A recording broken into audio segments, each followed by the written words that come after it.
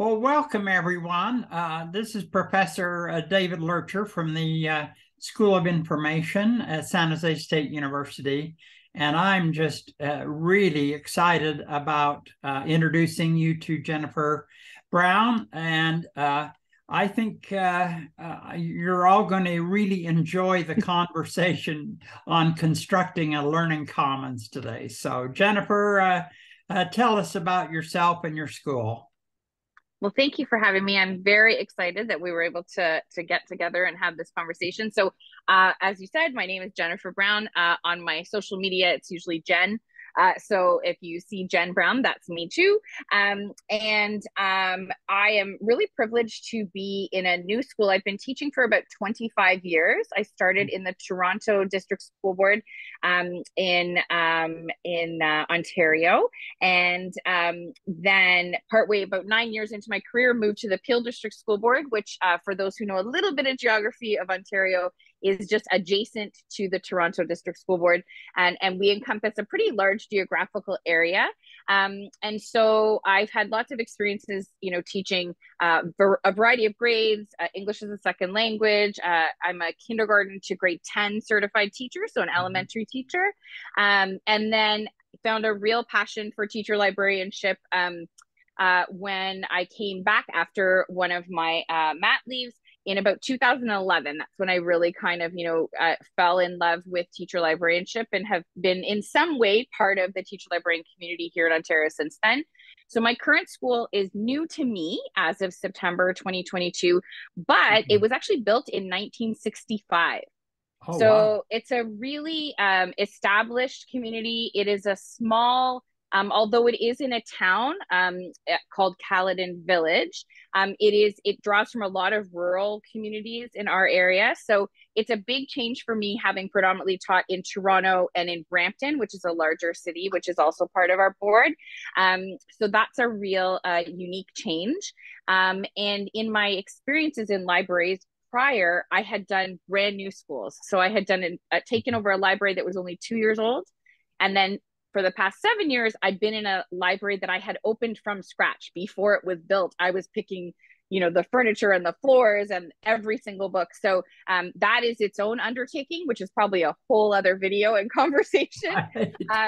But coming into an established space that has a real legacy, but also that has some carryovers of some physical aspects of the space that wouldn't necessarily be how we would design a learning commons now today. And then certainly some collection management that needed done. And the biggest change in terms of that school, as I said, it's a kindergarten to grade 8 school.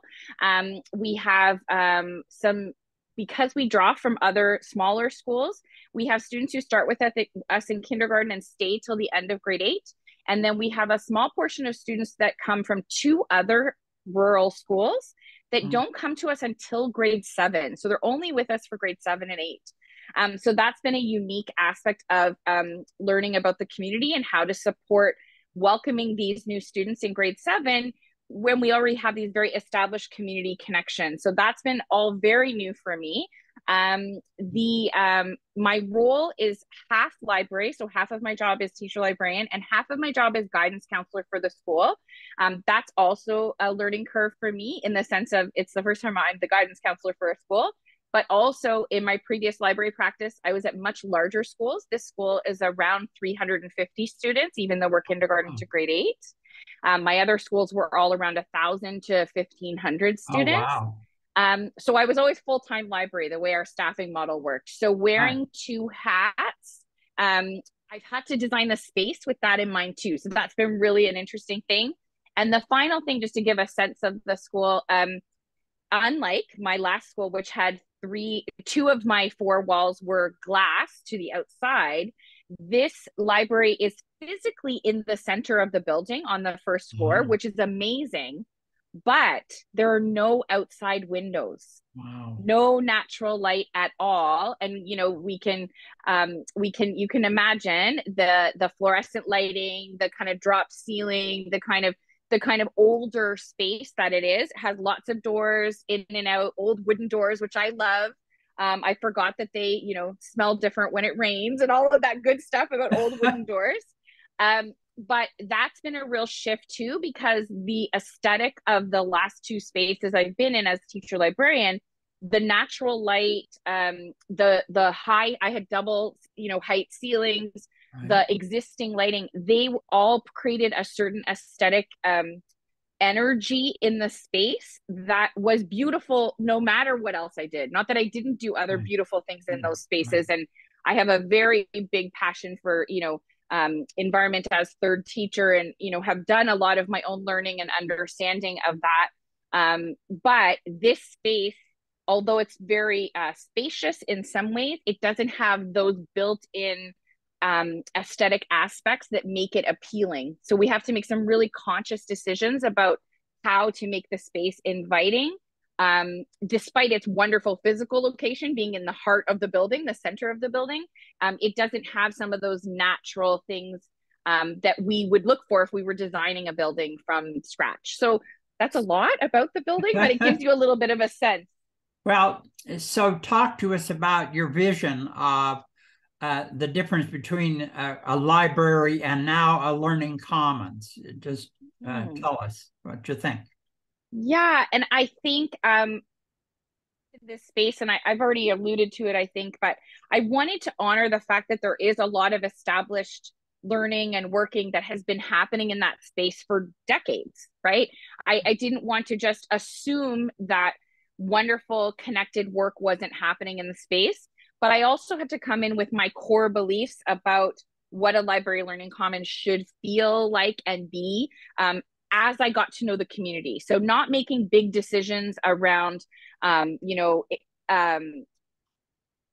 were non-negotiable, could wait and develop with the children, which is kind of the phase we're at now, but making some decisions about what did I want the space to feel like for students when they entered it, and what changes did we have to make. And one of the unique things about this time period is that in our board, from March of 2020 until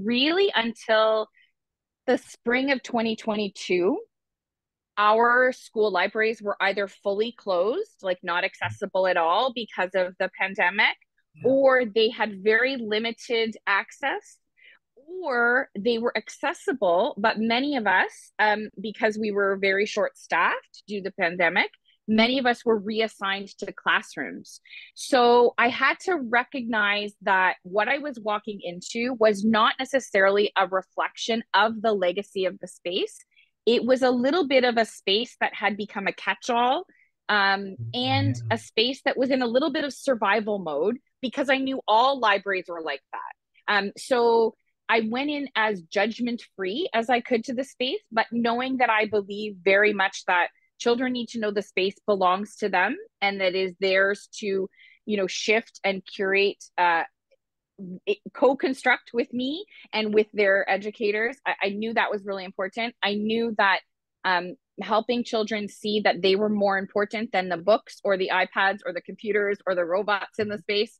And so what physical changes did I need to make to the collection, but also to how the collection was displayed. Accessibility was a big concern for me because the shelving is quite old. And so we designed shelving. There was no mobile shelving. There wasn't sort of things that we could shift and change, and everything was quite high. So I had some really core beliefs about that. And because I want the space to mean, it can mean different things to different students. And so creating opportunities, I call them vignettes, like little moments that they can have in the space and that can change. But first I had to establish with the children and the educators and with the families that the space belonged to them and that they could access it in different ways for different purposes. So whether that was just they needed to come sign out to new books, which is amazing, whether it is for a calming space, whether it's for a space to construct or build, whether it's for a space to problem solve, and then obviously moving towards intentional collaboration with educators. But initially it was just for me about how do I send those messages to students when I myself don't know the students yet and I don't know the space that well yet. So right. I really started with, and thankfully I had an administrator who gave me lots of time and space. So we didn't open right away. I have a very strong belief that if the school is open the first day of school, the library should be open the first day of school.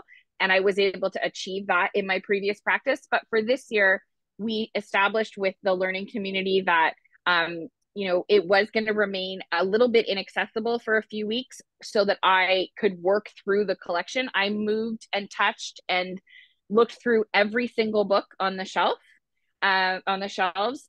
So we weeded about 3,000 books out of the collection. And we knew that needed done for a variety of reasons. Some of it being that the collection had some outdated content in it, some of it being that we are going through a real process of looking through the lens of anti-oppression and anti-racism in our board and beyond. And I feel like that's something I had always done in my practice. But because I had never taken over a really established collection before, I had the privilege of making those decisions as I went, where now I had to, really start deciding, is this book potentially causing harm if we leave it on the shelf, or is this book outdated, that kind of thing. So I started with weeding and collection management, which we know is its own entire conversation. Right. And then I just tried to look at how to make the books to the walls, if that makes sense. Not that we don't want library shelving, but all of the books were on one side of the space and all of them were just against the wall, shelved very tight, very tight. The collection was way too big for the way they were shelved, and spine out. So how was I going to take some of the existing furniture, because we were not in a position to buy all new shelving and everything at that point? How was I going to take the existing furniture and make the whole space come alive with literacy and books, and make those books more accessible to students who are either, just tiny because they're young. We have students who are in wheelchairs. We have students who are using other mobility devices. So I really started creating little pockets of where students could find different books for different purposes. So I did really start with the books in mind. And then there were some play materials that I also started to consider. So for a very small example is a lot of the hands-on play materials. I merged the book collections, the kind of how to make, how to draw, how to code. I merged the play materials and the books into a zone, into a vignette. So that if I'm a kid who wants to know how to build something with Lego, the books about how to build things with Lego are right beside the Lego, rather than then having to travel to the nonfiction section to find them. So I made some of those little choices, not knowing whether they would serve the children or not, but just based on my previous experiences. Right. So we're thinking about zones for various types of learning to go on across the school, individuals, small groups, large groups, and that's all happening simultaneously. How on earth, in some people's minds, that's total chaos, right? So how are you creating a space that's multi-purpose? It's not just all about books. It's about learning of all types, right? And various things that teachers are doing, co-teaching, all of that business. So what have you done to try to create this multi-learning space? So again, because I hadn't had time to observe kids in the space, now in our conversation now, I can speak to changes I've made. But at that point, when I was first starting inheriting this older space, one of the things, because I wear the two hats of guidance counselor and librarian, one of the things that my administrator and I had a really thoughtful conversation around was how the space is a reflection of those two roles. And I was really passionate, and she was very supportive of not having the library seen as just one thing. So for example, there was a kind of a traditional teacher librarian office that's part of the space. We had a really thoughtful conversation about that space is where what you would typically have as a guidance office or space in another part of the school, maybe attached to the main office or whatever. We cleared that out, and that space is now a space for myself, for students, for educators to work with small groups. It's got calming materials in it. It's got a little tent for any student who needs a calming, quiet space. It's got soft lighting that we've put in. It's got some alternative soundscape materials in there, so kids who need a calming space. It's another place where a private phone call or a private conversation can happen. I wanted kids both to physically know, and teachers to know where to find me. I wanted them to have the sense that the whole space belonged to them, like not like this is a grown-up space and this is a kid's space. And I wanted kids and the community as a learning community to start seeing you can use it for different purposes, because over the past few years, again, without speaking to the legacy of the space, because I hadn't been part of the school before, over the past few years, our library learning commons had really just become book in, book out because of the pandemic restrictions. So that was a big change. The other factor for me was, in my experience, the way a learning commons works best is when we foster independence in the parts of the space that students don't need us to do for them. So what am I doing for students that they could be doing for themselves?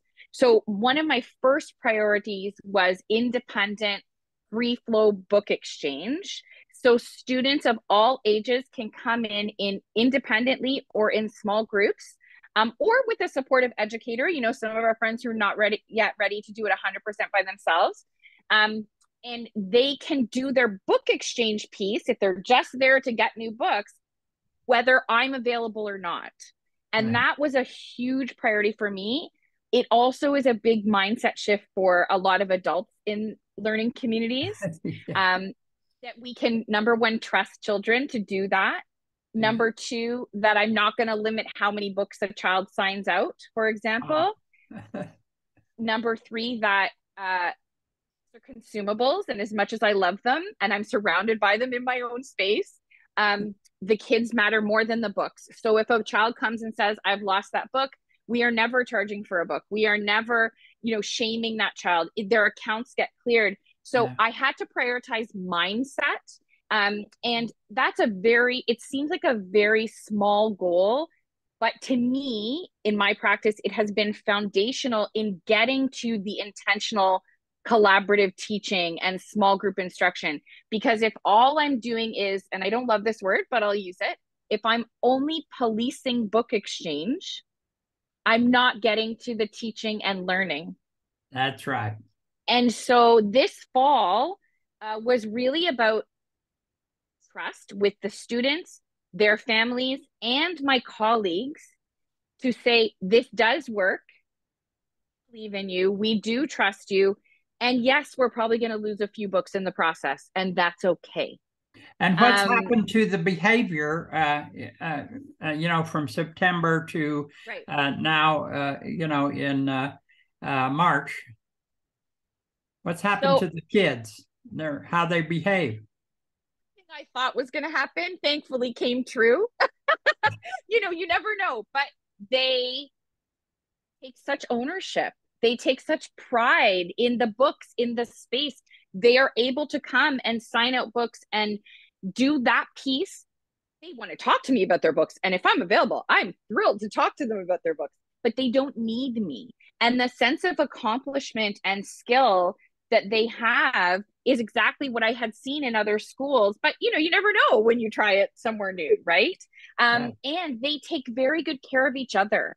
So one of the things I love about the idea of a space being accessible in this way is that, they'll come in, and if a little one is struggling, there's always an older kid around who goes, oh, I'll help them. Or they run into their cousin, or they run into their neighbor, or they run into their sibling.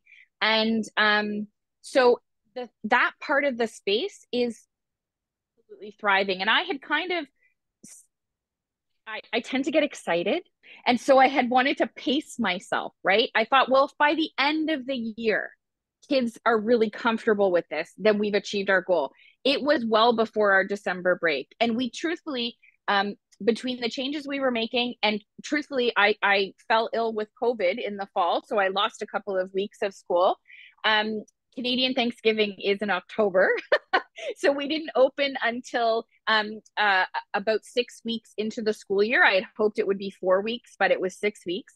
So we opened right around Canadian Thanksgiving, and it just never stopped. And we now have educators who have, I wasn't sure they were sold, but just in the past few weeks, we've had some educators reach out either impromptu in the hall or send me like formal emails just saying like, we see you, we see what you're doing, we see what it's creating in our kids.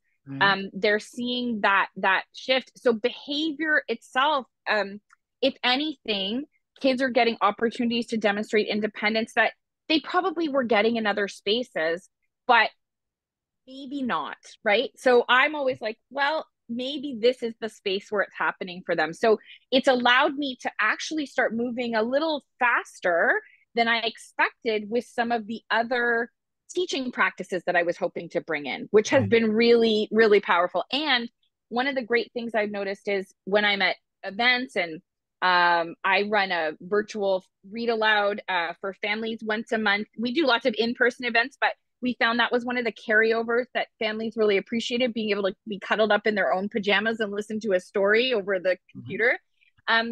Even families who haven't necessarily attended everything, they're all talking and they're saying, you know, either they're asking me questions like, really, like they can take this many books or they can take any book they want. You know, I never say to a kindergarten student, you can't read that, don't take it. No. That's there's a time for decodable text and there's a time for self-selection, right? And so so families have asked these questions with great curiosity, but great joy, great, they've been very appreciative, and all of them have talked about their children coming home and talking about the space. And, they like to credit me too. And that's very nice to receive a compliment. But for me, it's more about that means the messaging is getting through to all the stakeholders in the community, which is one of the challenges, right, of creating a learning commons is how do you get the messaging out in a way that people feel comfortable with their questions, with their doubts, with their curiosities. And so I think that's really, if we think September to March, I think we've made a lot of progress, which is very exciting. Yeah. So anyway, so it's really interesting that it's not only a learning commons, but it's the guidance center also. And, of course, you're in a small school. And so you're kind of half time, but you're really full time in two roles, right? Yeah. But, most schools, could have the guidance counselor, office in the learning commons, or they could have an art teacher, have a part-time office, so that the specialists of the school have a much broader, who all have broad interest in students. They can watch all the stuff happening and contribute to that whole idea of not only consuming knowledge, but creating knowledge in all sorts of formats and all that kind of stuff. So what's your advice to administrators on how to help transform a space with a person like you into something that's really going to make a difference in the school? So I will say the previous school where I built the library from scratch, co-constructed it with the community, and then this one, I think in both cases, relationship with the administrators where I could say to them, try this, and I don't know if it's going to work. And I think that is that trusting piece of, I'm going to give this a try, or we're going to give this a try. We're going to observe how it impacts learning or doesn't impact learning. Ongoing conversation of that. So the idea that I do have a lot of core philosophies. I have done a tremendous amount of learning and growing and research and understanding my practice, but I also don't 100% know if things are going to work until I do them with students and my colleagues. So I think that is the first piece from an administrator perspective, is having that conversation with your school library professional to say to them, I'm willing to go on this journey with you, and not everything is going to go as expected. And that's okay, because all of that is data that tells us should and shouldn't try next. It's all information gathering. So I think that's the first thing. The other thing is that in this case, for example, In my previous building a library from scratch, I was handed $125,000, for Wow. books. That's my administrator has been very generous with her budget. So budget is always a thing, but we're a small school. We don't have capital budget money coming in. It's not like we're a rebuild or a new school. And so I think the idea also that it is a process. So I sort of, I wrote up kind of my top 3 goals for just the fall. Just like, what are the priorities for the fall? So, managing the collection, building relationship and connection with staff, students, and community stakeholders, and then making the space accessible for free flow book access. I was really transparent, and my administrator understood that all the things she knows I'm capable of and all the things that she might have known I was doing at my previous school, she understood that wasn't magically going to happen right away. So I think understanding that it's a process, and from that budget perspective, I was sharing with you that, for example, this week that we're recording this, our space is getting all new floors and all new lighting that are going to be on dimmers, which I know sounds like a very tiny thing, but when you're in an old school with fluorescent lighting, being able to tone down those lights is very powerful, right? Yeah. From a sensory perspective and just from a third teacher perspective. So I made all these changes, and then a week ago we got an email that says, take everything out of the library. You're getting new floors because we asked for them, and you're getting new lighting. So that we're doing the floors and the lighting, but we don't yet have the budget for the new shelving proposal that I've put in. So that might be the summer. That might be a year from now. So Right. I think for administrators and for me too, to remind myself it's okay to not have everything done right away, to pace myself. Right. But that ongoing, like, where do we see it getting to in 2 or 3 years? I love a 3-year plan. I'm like really into 3-year plans. And so in 3 years from now, what do we hope it looks like, sounds like, and feels like? And on that journey, knowing I will probably have changed my answers 3 years from now, but at least we have a vision for that direction. So I think those are kind of the big administrator to school library professional relationship conversations that I think are very important. The pressure to just magically have it done, I think it does is it puts too much pressure, but it also negates the importance of co-construction with the children and the other educators in the building. If I go in and I just change everything to look exactly the way my other school looked, even if you handed me $500,000, I could do that, but it may not serve the learners that I'm currently working with. And I think that's also part of the challenge is we all want to make our mark. I think sometimes I've been a teacher a long time, so most of my friends are administrators because I'm that old now. And I don't want to become an administrator. That's not my path. So I think sometimes administrators feel pressure to make their mark. And sometimes the learning commons can be the crown jewel, if you will, to use a colonialist term, that they think, well, if I change everything in the learning commons, that's going to show what a great leader I am. And I'm not saying they shouldn't prioritize the learning commons. Obviously, I want their money and I want their support and all of that. But we can't just make sweeping changes because they worked somewhere else. We have to do them with the learning community. And I would say to administrators, even if you magically have that budget for school library professionals and the rest of your learning community, be really thoughtful and intentional with what those changes are. Why are you making those changes? I could answer when children said to me, the kids can call me Jen or Mrs. Brown. It doesn't matter to me. I'm trying to deflate some of those hierarchical practices. And so when they said to me, Jen, why are you getting rid of the carpet? It wasn't just because I wanted to change the carpet. It was, I had a list of reasons why we were changing to a different kind of flooring. And then the kids were like, I didn't think of that. That's really interesting. So even those little conversations, just understanding that what works in one learning community is not magically going to be the same thing, but your goal and intention can be the same, your long-term vision. And I think administrators sometimes miss that part because they feel so much pressure to get stuff done, if that makes sense. There you go. Well, my conclusion is we ought to do this conversation a year from now. Yes. and yes. to see, yes. And to see, because that is a wonderful point. You know, a learning commons kind of is never done. I mean, you're always moving because you're adapting to learners, teachers, etc.